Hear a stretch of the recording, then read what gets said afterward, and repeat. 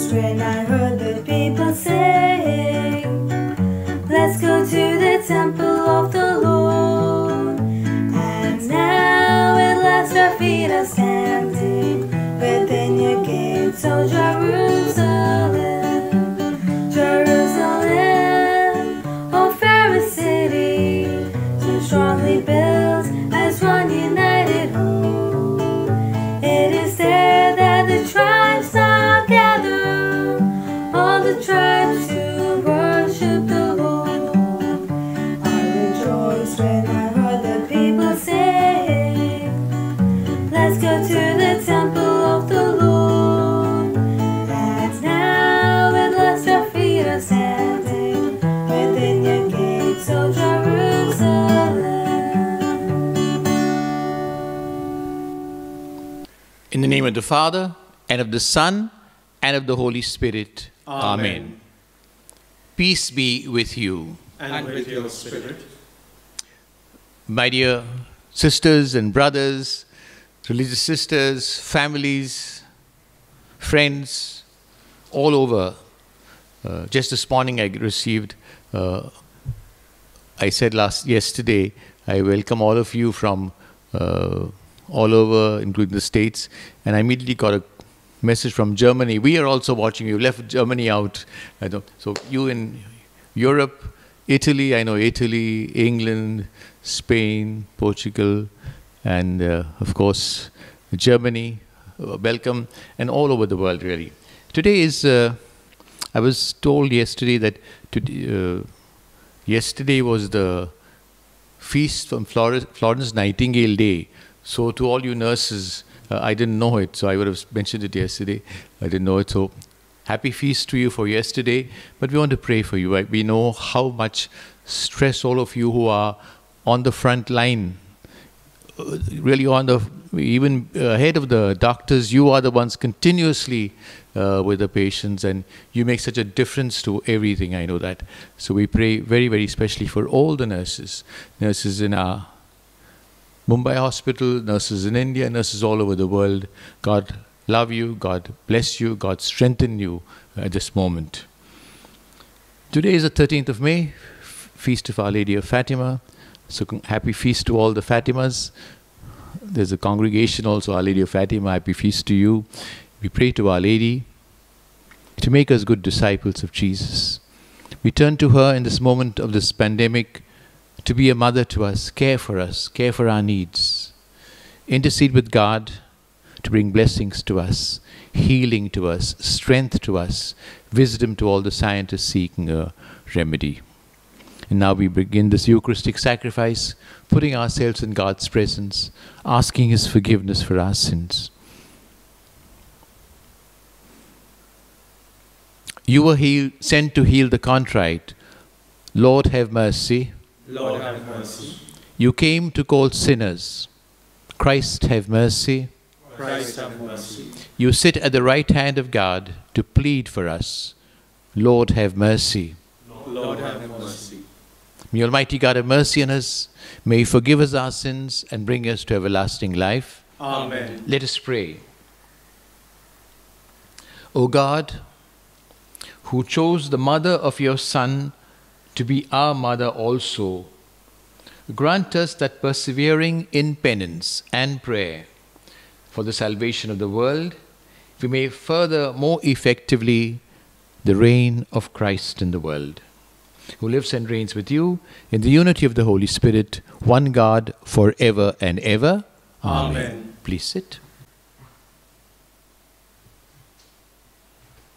A reading from the Acts of the Apostles. Some men came down from Judea and taught the brothers, unless you have yourselves circumcised in the tradition of Moses, you cannot be saved.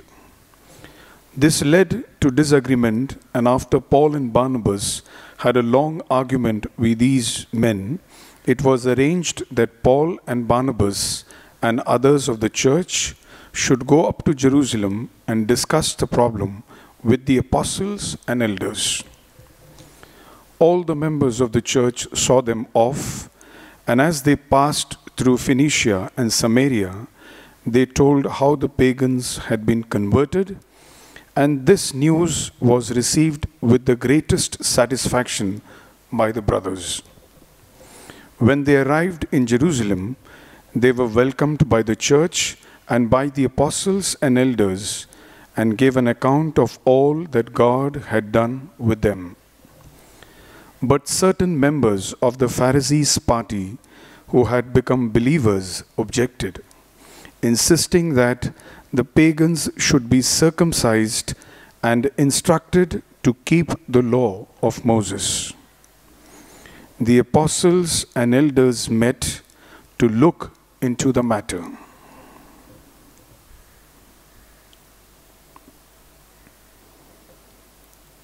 The word of the Lord. Thanks be to God. Our response will be, I rejoiced when I heard them say, let us go to God's house. Kindly repeat. I rejoiced when I heard them say, let us go to God's house. I rejoiced when I heard them say, let us go to God's house. And now our feet are standing within your gates, O Jerusalem. Our response, I rejoiced when I heard them say, let us go to God's house. Jerusalem is built as a city, strongly compact. It is there that the tribes go up, the tribes of the Lord. Our response, I rejoiced when I heard them say, let us go to God's house.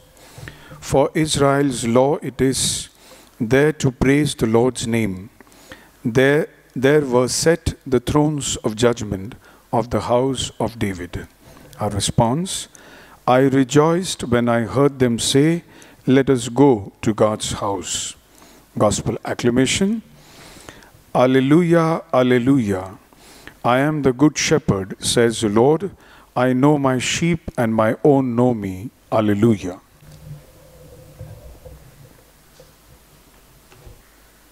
The Lord be with you. And with your spirit. A reading from the Holy Gospel according to John. Glory to you, O Lord. At that time, Jesus said to his disciples, I am the true wine, and my Father is the vine dresser. Every branch of mine that bears no fruit, he takes away, and every branch that bears fruit, he prunes, that it may bear more fruit. You are already made clean by the word which I have spoken to you. Abide in me, and I in you. As the branch cannot bear fruit by itself unless it abides in the vine, neither can you unless you abide in me. I am the vine, you are the branches.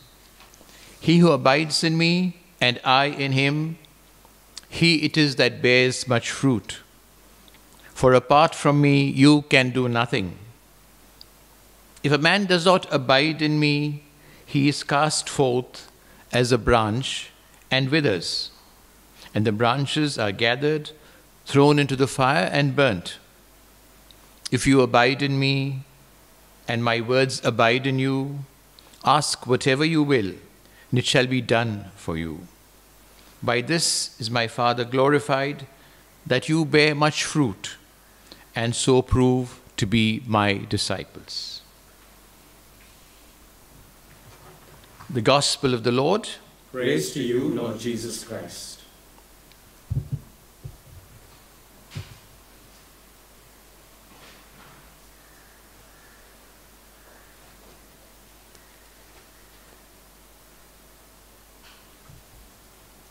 My dear sisters, brothers, friends, religious sisters,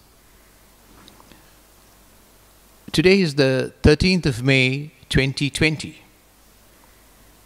3 years ago, 13th of May, 27, we celebrated the 100th anniversary of the apparition of Our Lady at Fatima.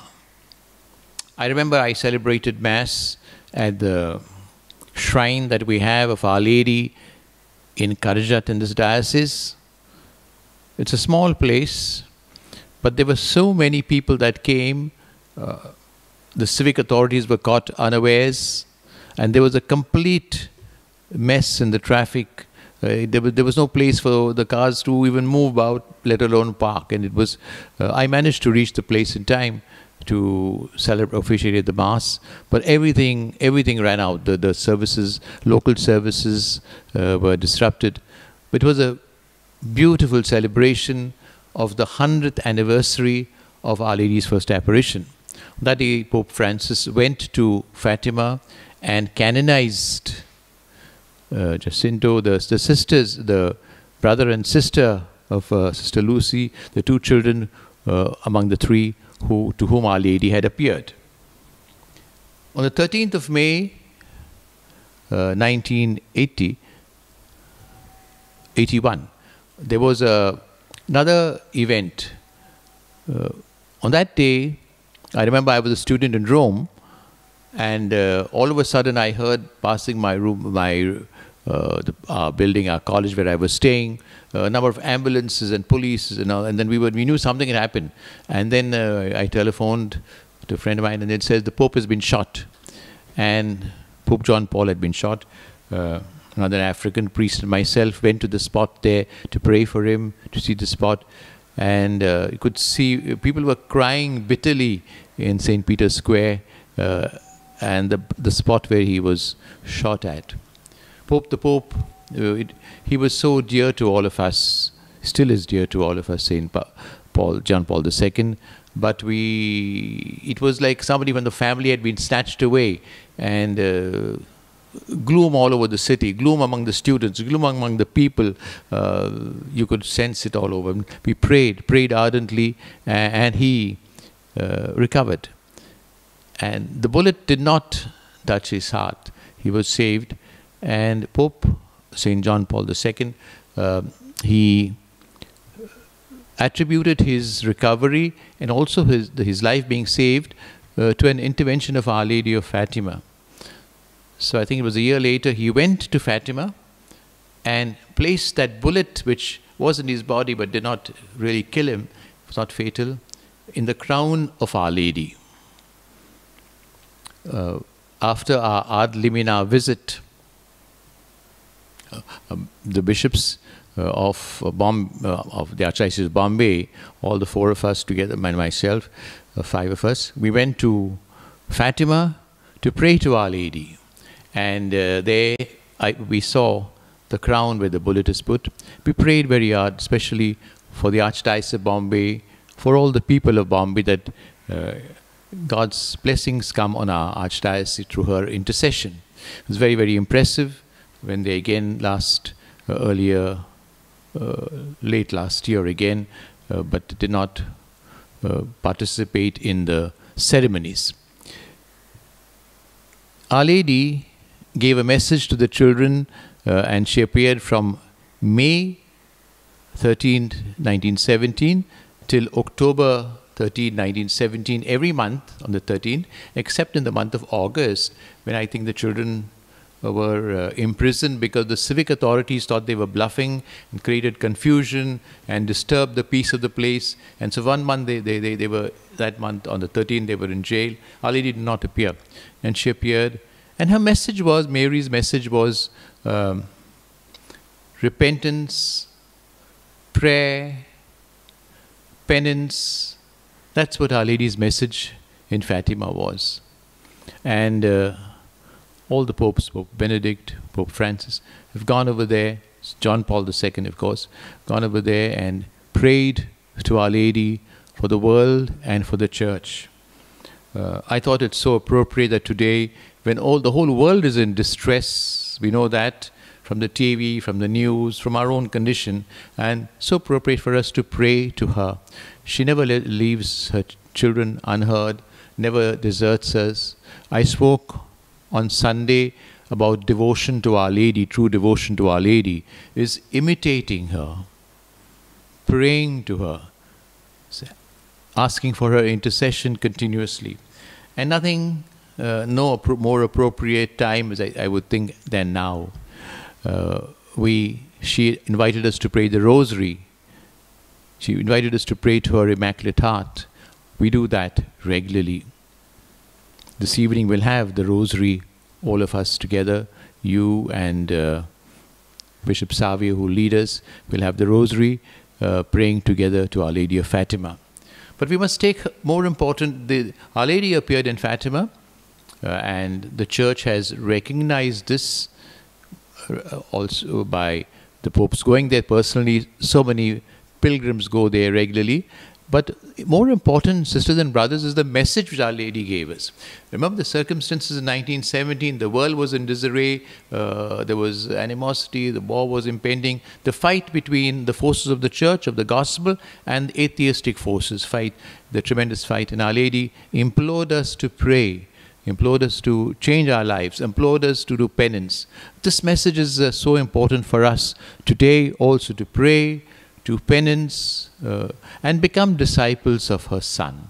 Mary doesn't want devotion to her which is not connected with her Son. Everything she does, which she did when she was on earth, but everything that she does even now, she continues to intercede for us. She continues, there are many apparitions of Our Lady, many are the Church is skeptical about. The Church is very, very careful before it authenticates any apparition of hers. I know myself of several people who have cases of people who have said that Our Lady has appeared to them, but the Church is so particular.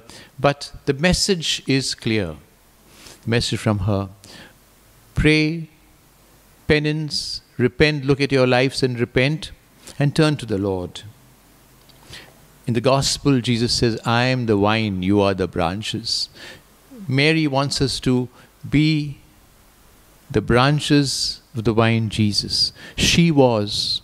Her life, her spiritual life was totally rooted in what our Lord did. And we began the week by reflecting on, I am the way, the truth, and the life. This life of Jesus has come into us.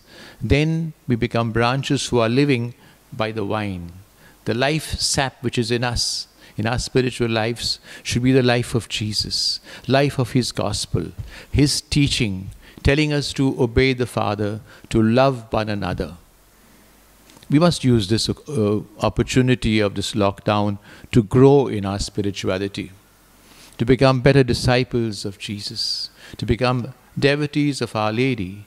But devotees of Our Lady are always meant to be disciples of our Lord. We pray, I want to pray very specially to Our Lady today during this Mass, that she comes to our rescue, prays to her Son, to see how we could be rescued from this pandemic, from the ravages of it, the ill effects of it, the sufferings that we see of people. You in your homes, but look at the migrants, look at the people who are daily workers, how much they suffer, how much in anguish they are, how much in hopelessness they are. We pray for all of them. We pray that we be strengthened in this moment, that she intercedes to God to bless us and help us.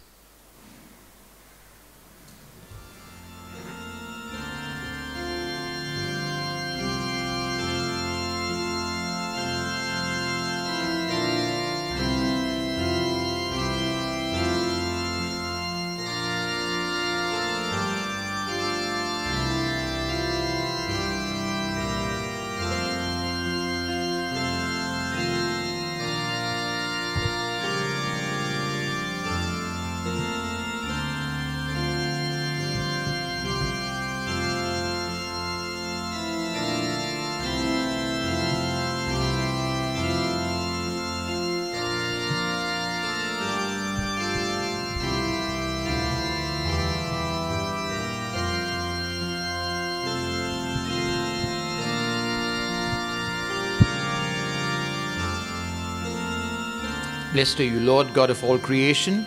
Through your goodness we have this bread which we offer you, fruit of the earth and work of human hands. It will become for us the bread of life. Blessed be God forever.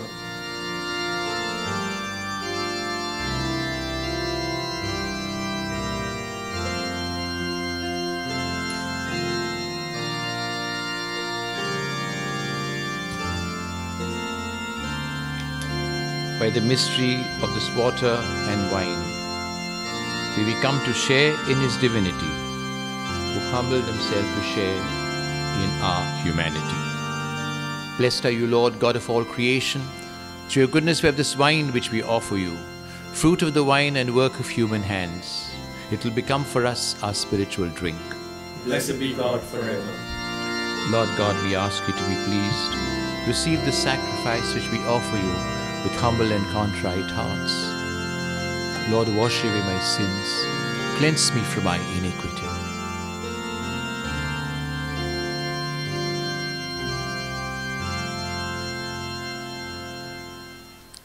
Pray, my brothers and sisters, that your sacrifice and mine may be acceptable to God, our Father in heaven. May the Lord accept the sacrifice at your hands for the praise and glory of His name, for our good and the good of all His holy church. Receive, O Lord, we ask, the prayers of your people with the sacrificial offerings, that through the intercession of Blessed Mary, the mother of your Son, no petition may go unanswered, nor request be made in vain. Through Christ our Lord. Amen. The Lord be with you. And with your spirit, Lift up your hearts. we lift them up to the Lord. Let us give thanks to the Lord our God. It is right and just. It is truly right and just, our duty in our salvation, to praise your mighty deeds in the exaltation of all the saints, and especially as we celebrate the memory of the Blessed Virgin Mary, to proclaim your kindness as we echo her thankful hymn of praise. For truly, even to earth's ends you have done great things, and extended your abundant mercy from age to age. When you looked on the lowliness of your handmaid, you gave us through her, the author of our salvation, your Son, Jesus Christ our Lord. Through him the hosts of angels adores your majesty, rejoices in your presence forever. May our voices, we pray, join with theirs in one chorus of exultant praise as we acclaim,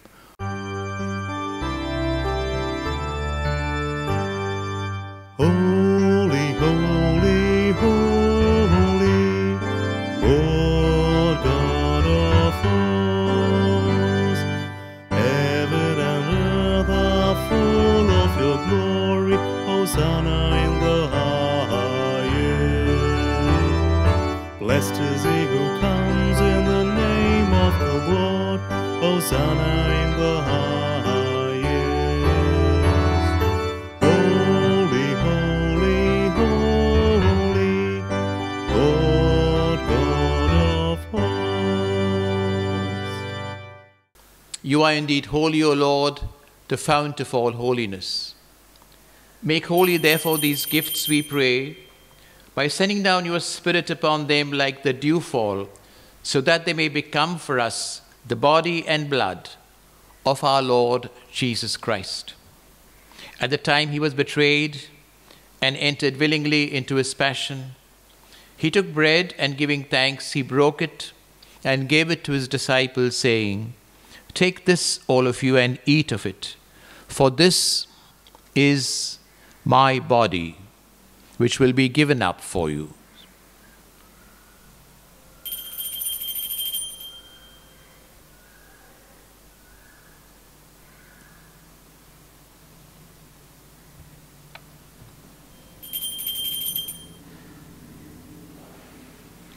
In a similar way, when supper was ended, he took the chalice, and once more giving thanks, he gave it to his disciples, saying, "Take this, all of you, and drink from it, for this is the chalice of my blood, the blood of the new and eternal covenant, which will be poured out for you and for many for the forgiveness of sins. Do this in memory of me."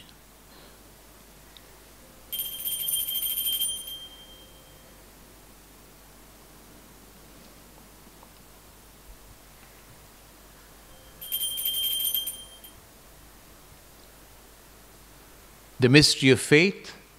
Save us, Saviour of the world, for by your cross and resurrection you have set us free.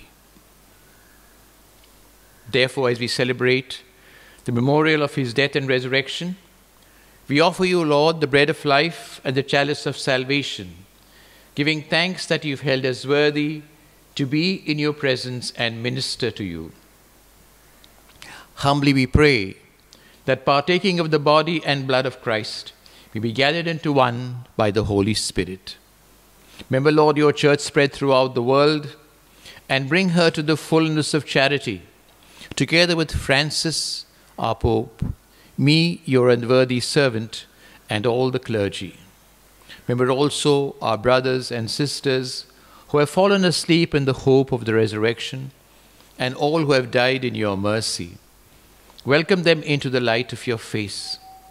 Have mercy on us all, we pray, that with the Blessed Virgin Mary, Mother of God, with Saint Joseph, her spouse, with the blessed apostles, and all the saints who have pleased you throughout the ages, merit to be co-heirs to eternal life, we praise and glorify you through your Son, Jesus Christ. Through him, and with him, and in him, to you, Almighty Father, in the unity of the Holy Spirit, be all honor and glory forever and ever. Amen. Let us pray with confidence the Father in the words Jesus taught us. Our Father, who art in heaven, hallowed be thy name. Thy kingdom come, thy will be done, on earth as it is in heaven. Give us this day our daily bread. Forgive us our trespasses, as we forgive those who trespass against us. And lead us not into temptation, but deliver us from evil. Deliver us, Lord, we pray, from every evil. Graciously grant peace in our days, that by the help of your mercy may be always free from sin and safe from all distress, as you await the blessed hope and coming of our Saviour, Jesus Christ. For the kingdom, the power, and the glory are yours, now and forever. Lord Jesus Christ, you said to your apostles, I leave you peace, my peace I give you. Look not on our sins, but the faith of your church, and graciously grant her peace and unity in accordance with your will, who live and reign forever and ever. Amen. The peace of the Lord be with you always. And with your spirit. Let us offer you the sign of peace. Lamb of God, you take away the sins of the world, have mercy on us. Lamb of God, you take away the sins of the world, have mercy on us.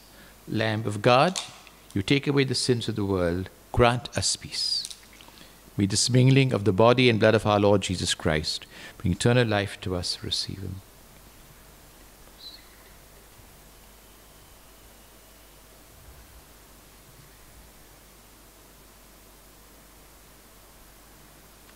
Behold the Lamb of God. Behold him who takes away the sins of the world. Blessed are those called to the supper of the Lamb. Lord, I am not worthy that you should enter under my roof, but only say the word, my soul shall be healed.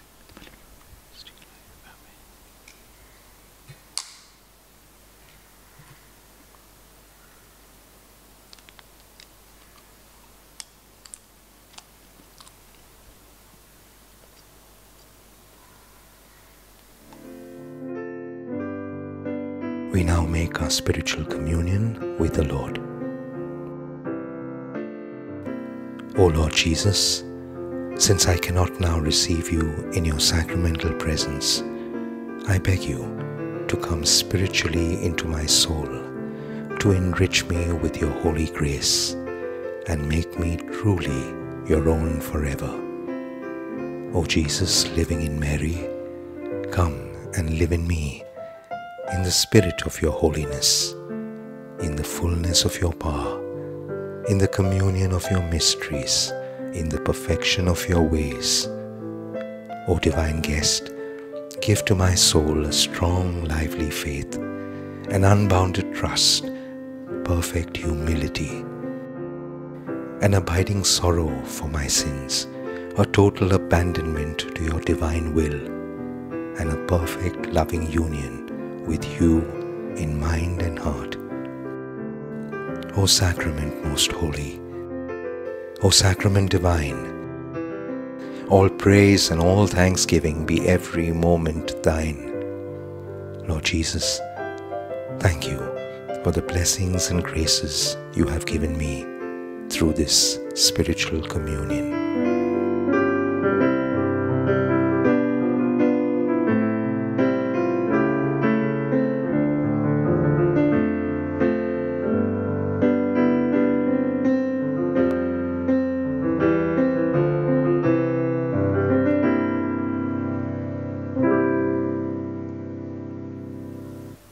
Let us pray.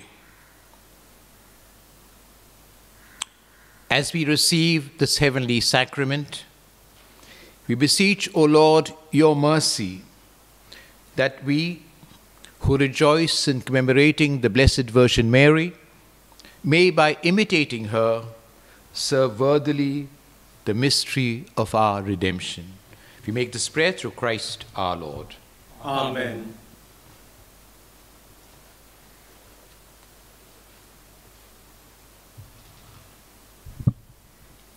The Lord be with you. And with your spirit. May Almighty God bless you, the Father, the Son, and the Holy Spirit. Amen. The Mass is ended. Go in the peace of Christ. Thanks be to God. Thank you once again. This evening we'll have once again our journey in faith, and Bishop John will give us a reflection on scripture and tradition. We learn a lot from these sessions. And then, Feast of Our Lady of Fatima, very appropriately, we'll all pray the Rosary together. Have a lovely day and pray to Our Lady right through the day that she may come into our homes and protect our homes. Pray to God that He may save us from this pandemic. God bless you.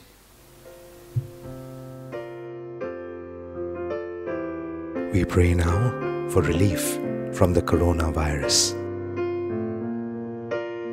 Almighty and merciful God, who show your love to all creation everywhere, hear graciously the prayers we make for all those affected by the coronavirus in various parts of the world. We come before you, asking for a quick control of the outbreak, for a healing of those affected, for the victims and their families. We pray for the doctors doing research that an effective vaccine to combat the sickness is speedily found. We pray for the government and health authorities that they take appropriate steps for the good of the people. We make this prayer through Christ our Lord. Amen.